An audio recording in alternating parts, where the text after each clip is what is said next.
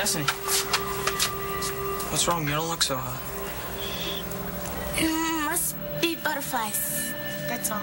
Yeah, you're telling me. I'm clueless about playing Marco. I mean, loving Langston and everything. We should go over those scenes. No, you can't go in there. So you forgive me? Sorry, I didn't mean to make fun of Marco. I just couldn't help it. I was jealous.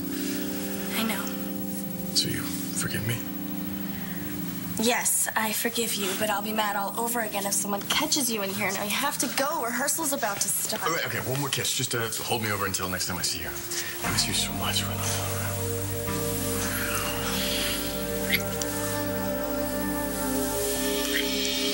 don't get it. Why can't I go in there? Because someone's in there. It's a school gym. There's room for more than one person. It is more than one person. It's two people. So? Well, they're kind of making out. It's Danny and Nate, isn't it? They're kissing. Claudia. Talk about us, something about us kissing.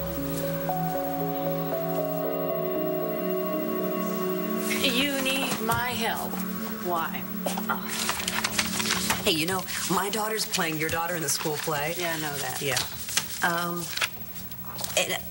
Danny thought that somehow by playing Star, she'd be able to really stick it to Todd, and Todd thought so too until I convinced him otherwise. I convinced him that playing Star might help Daniela to really understand him better.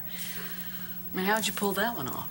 Well, I told Todd that by playing Star and talking through and thinking through all the horrible things he's done, and by understanding his reasons for having done them, she may be able to come to terms with who her father is.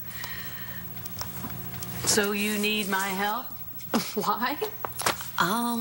Well, now I think I might have been wrong. What happened yesterday? Words didn't cut it. Marty came back strong. You need to show her that she's still the victim? Is that why you did it?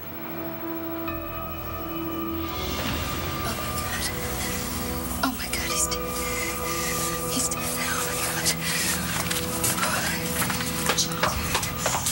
John, pick up. Pick up. For God's sakes, answer your phone. That's not mine. It must be one of yours. You want to get that? You couldn't stand to see her happy, could you? You hate the fact that she's able to move on after what you did to her. You didn't get to raise stars, baby, with Marty, so you couldn't let her have this one either. Is that why you did it? Is that why you did it? Shut up. Just shut the hell up. John told me that you think that I did this. Marty, the only reason I was there yesterday was to apologize to you. The things I said. And you know, you didn't want to hear it and you ran off. But I swear to you, I didn't push you down those stairs. I didn't even see what happened. By the time I got to the stairwell, you had already fallen. It wasn't me. Okay, I know. I have a big mouth and sometimes I say the wrong thing, but this I wouldn't do. Okay, I'll go. I want you to know that I'm really sorry about all of it. The baby and the things that I said to you about John. Did you come here to apologize today or to see if it was true? To see if what's true. To see if the baby really was the only reason John was with me. I'm gonna go. Yeah, where are you going?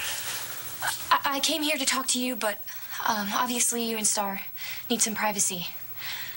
I'm really sorry about your mom's baby. Okay, why do you think my father would push your mom down a flight of stairs? I don't think it. I know it. Did you see him do it? Why would he do something like that? No, because someone pushed her from behind. Okay, but she knows it was your dad, and so do I.